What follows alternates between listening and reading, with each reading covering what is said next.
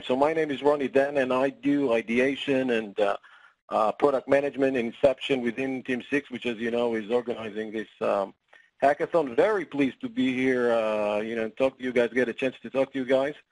And unfortunately, I can't do so in French, but you'll forgive me. And really just take a quick 10, 15 minutes to share some ideas to get your kind of minds going about, things that might be interesting to explore during the hackathon. By no means you're obligated to select any of these ideas or concepts. They're just there to show you really kind of how we're trying to think about things in the context of the Internet of Things, or the Internet of Everything, as we like to call it in Cisco.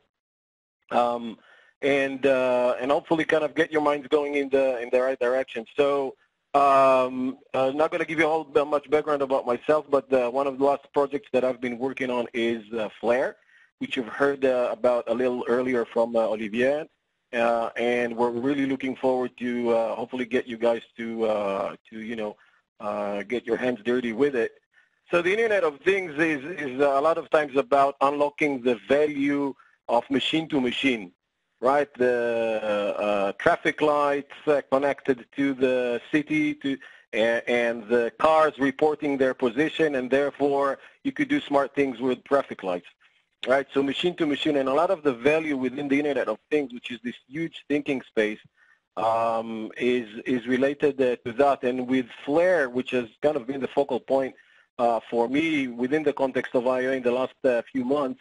It's really trying to take into consideration that it's not just machine to machine, but machine to machine to me. There are going to be many connected devices around us in smart cities and everywhere else in our work lives, in our personal lives, and it's going to require a lot of interaction between machine and people as well. And so in those examples that I'm going to give you, I'm going to be quite people-centric or human-centric in the context of Internet of Things. So we're very short on time, so I'm going to jump right into it and just splash a few ideas out. I'm actually going to go to start with number 4. This one is a little bit about kind of smart shopping, and with hopefully at least an initial idea of what Flare is all about and what you can do with it. This is hopefully something interesting to get your minds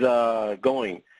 So in the world of retail, which has been kind of a focus area for us, one of the focus areas for us with Flare, there's a phenomena called showrooming, which is not good for retailers. Showrooming, you might be familiar with it, is this huge phenomena which is costing billions to retailers, where people would go to a physical store to actually look and feel and examine merchandise or a product that they are considering to purchase, but then at the end of the day they're actually going to buy it online, mostly because it's cheaper, obviously.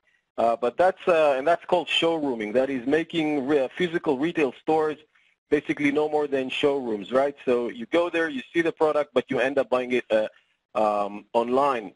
And so thinking about Flare and what Flare can do, and the kind of retail vertical, which is not directly but definitely a big part of any city life, right? The retail commerce is a huge part of smart cities as well, or any city.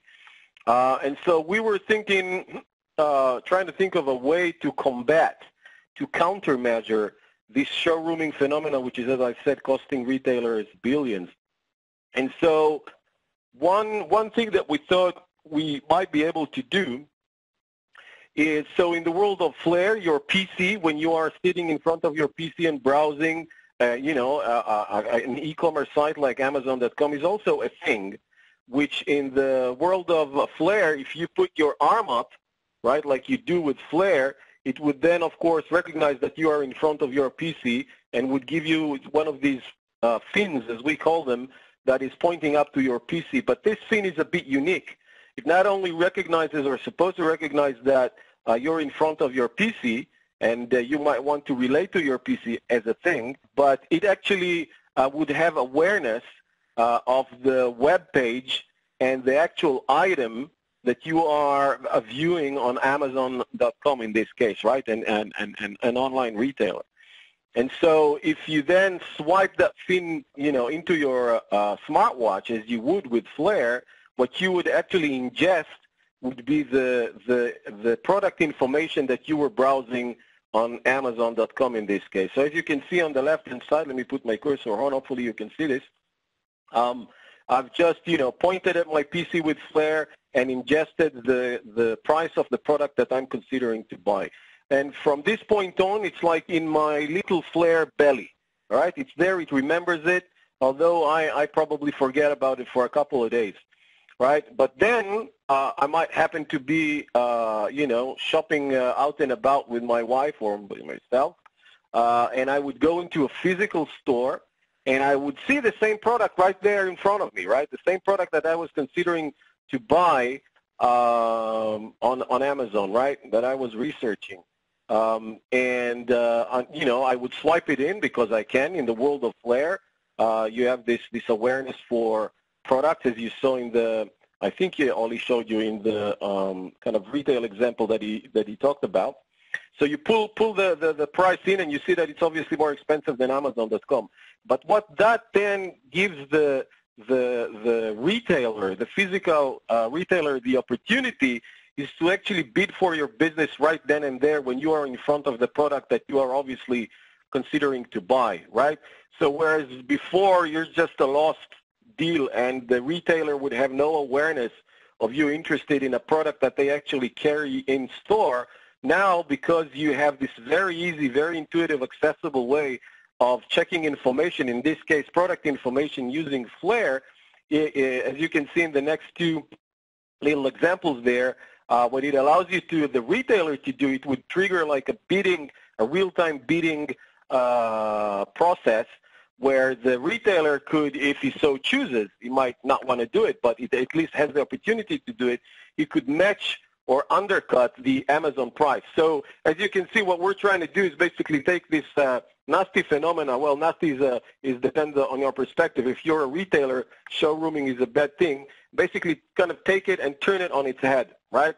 So basically allow you to use online outlets such as Amazon.com or any other online outlet as the showroom piece where you would research a product, but then if you happen to see that product or be in the presence of that product at retail, give the retailer the opportunity to successfully bid for your business.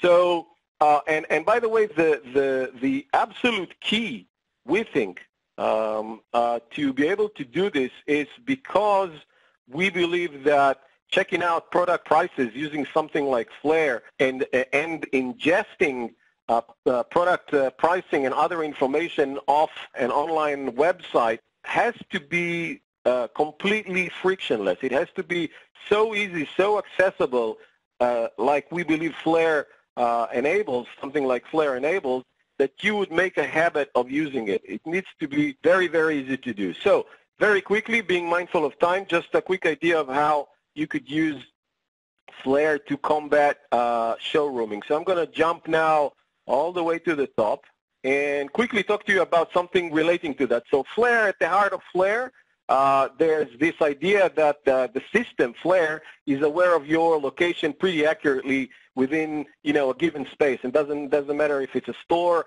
or it's a hospital or it's an airport or a city hall or whatever it may be, right? Once the system knows where you are, it's then able to drive the Flare experience on the smartwatch as you've seen it before. Now, that in order to pinpoint the location of a person, in this case, a person wearing a smartwatch in a given space, you would have to have some kind of technology to do it. So in the POC that we've developed for Flare, we've done it with Bluetooth beacons. You probably also heard about CMX, which is a Cisco existing product that allows you to would allow you to do very much of the same thing, pinpoint the location of someone wearing a phone or a smartwatch within a given space. But what we, we're thinking is whether that could be done without the need to deploy any of those active or semi-active sensors in a given space, because obviously if you go to IKEA or you go to any other given space and you say, well, here you go, Flare is a fantastic thing. Would you like to have that in the context of your business or your service?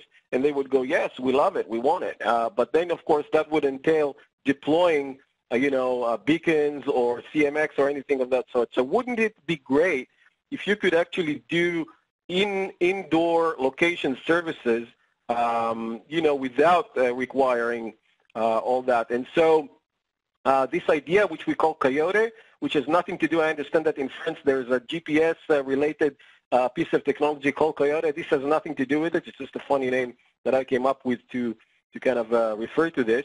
And so could there be a way to do indoor services, pinpoint my location in a given space with no sensors, right? And so we think that there might, and this is speculative, right? We haven't done this. This is just an idea.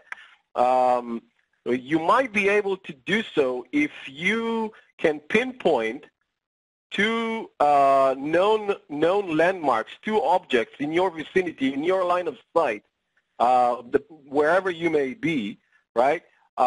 And combined with the fact that we know where the north is because we have compasses in these devices, we could then triangulate somebody's location. So to make it a bit more real, again, putting it back into the context of retail.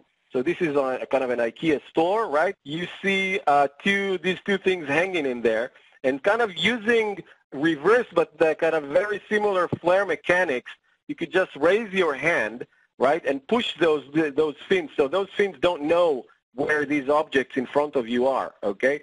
But basically, if you just push those fins to roughly pinpoint the angle, using that angle, okay, and the compass on these devices, and the fact that these two objects are known to the system, we think that there might be a good chance that we can fairly accurately pinpoint one location in a given space. And once you do that, right, so imagine me walking into a store, I want to get the flare experience, I'm getting into a hospital and I want to get some directions how to get from A to B.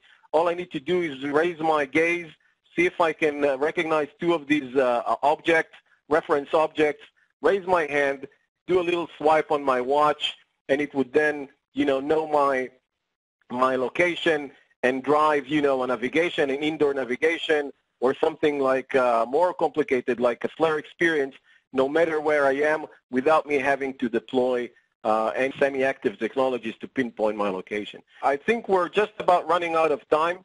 There are more ideas that I wanted to talk to you, but I don't think we have time to do it right now. So I'm going to leave it with this. Hopefully gives you just a little bit of the spread of things that might be possible to do with something like flare and flare mechanics. I'll be more than happy to see you guys in a few days' time and share other ideas that we have. More importantly, hear what you guys might come up with and want to do with something like flare in the context of smart cities and IoT, and personally looking forward to it. So thank you very much for coming out today, and I look forward to seeing you guys in a few days' time. Thanks.